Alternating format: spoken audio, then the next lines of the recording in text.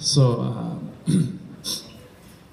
my name is Scott Southmayd, and I grew up here in Reedland, and I apologize if I'm a little emotional. This was a special town, and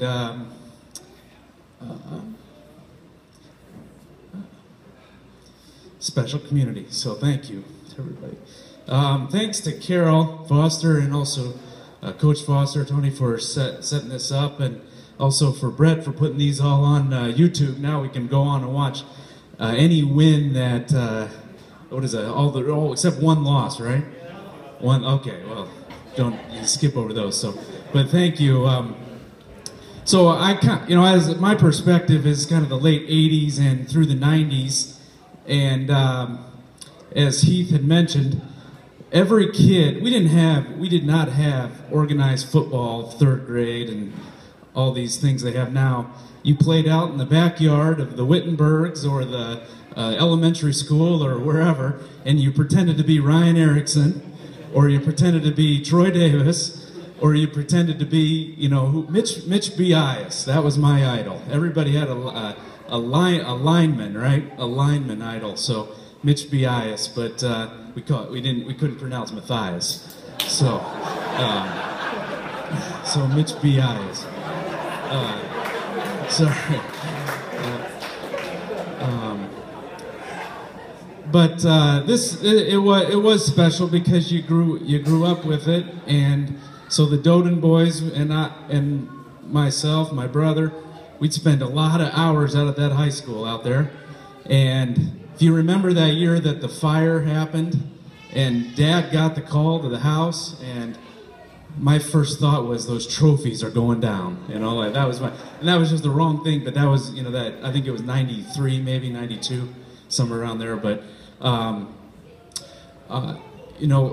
a lot of memories, a lot of things as we go out there, but some of them that some of you don't even know about, but all the coaches would come to our house, Coach Foster, Coach Davis, Coach Doden, they'd come to our house on Sunday nights, and I swear the games were won right there before we even played on Friday night, because they had them figured out whether Emmitsburg would have their fullback, if he was, I might have been mixing up the teams here, but if the fullback was slightly ahead of the halfback, it was going to be a run to the fullback. If it was slightly back, and they could figure that out right on the film, and they brought it out to the practice field, and it was it was done there. So pretty amazing to watch that and follow that, and then now and then also as we talk about just putting the kids in the community in a successful situation, and we had a lot of, as I was mentioning these guys, but we followed them whether they were at Vets Auditorium and playing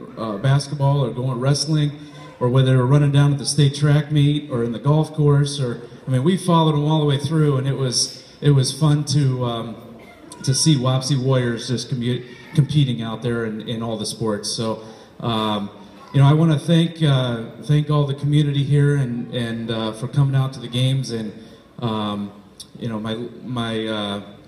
last thought, I guess, there was a lot of times I'd criticize Dad. I just say, and that, I probably apologize for that too, but we probably should have won a few more games. Of course, I always had all the answers, but it was good. So I would like Ryan Erickson to come up and talk. Ryan, pretty special in our lives, the Southmaids. We thought a lot of you, Ryan, and your brother Ross and Chad. And Chad worked for the Head and Shoulders, right? Shampoo company. We'd get boxes shipped to the West 4th Street with Head and Shoulders shampoo, and I was 6 years old, probably shouldn't have been using that shampoo, but thanks to Chad Erickson. So, thank you again for this event. Good luck to the team. This is, last thing I'll say too, if you follow the pattern here, 87, 97, 07, 17, no pressure, Coach, no pressure. So, Ryan.